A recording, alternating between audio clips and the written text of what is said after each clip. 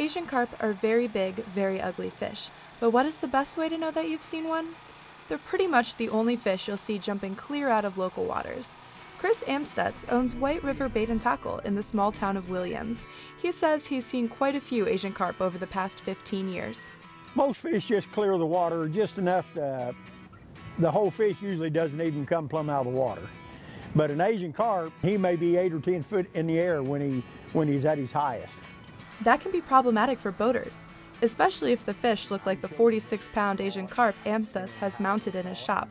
Not all of the fish are as big as the one on Amstutz's wall, but researchers say many are still whoppers, often 10 to 15 pounds apiece. But injuries are not the only worry for officials. Asian carp eat at the bottom of the food chain their entire lives.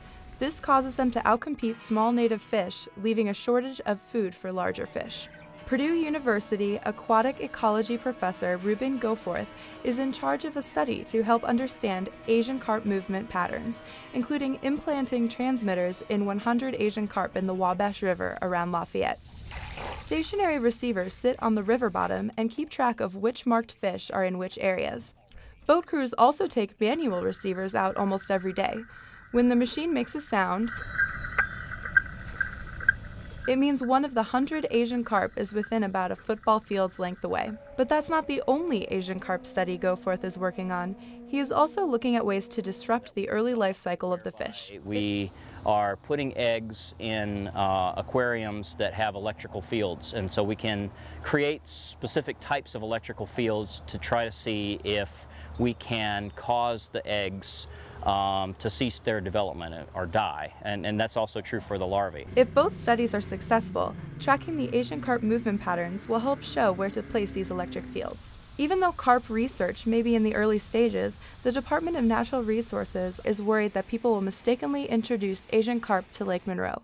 That would disrupt the ecosystem of the lake and allow them to continue to spread upstream through other tributaries. DNR fisheries biologist Dave Kataka says if the fish get into the lake, it'll be very difficult to get rid of them. Pretty much anything that gets in the reservoir is going to stay there because there's no real management action that we can use on the lake. You know, it's the primary water supply for Bloomington, so a chemical eradication of a fish is out of the question. You can't drain it and start over again because then Bloomington won't have any water. And, you know, and it's just such a large resource. There's very little you can do other than educate and prevent people from moving them. There are also efforts to use the unwanted fish commercially.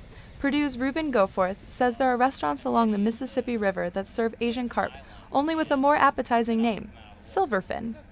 He says that there is even a possibility of creating an export market for the fish. There also are efforts to collect the carp here, flash freeze them, and then ship them to China, where there actually are a delicacy. But ironically, the fish are becoming extremely endangered in their native ecosystems in China. Will local fishers listen to China and try them out? Chris Amstutz says he might. Oh, I would try one if I ever run out of catfish. I would try an Asian carp. They don't look like they're bad eating. I'd say they ought to be pretty good eating. But do they really taste good? DNR biologist Kataka says they do. The fish that we caught last year, we actually filleted them out and ate them just to see, you know, what the table value of this fish was. And besides that they have bones in weird places, they were actually pretty good. There are currently other studies in the works to try to find more uses for what Professor Goforth describes as an exceedingly ugly fish.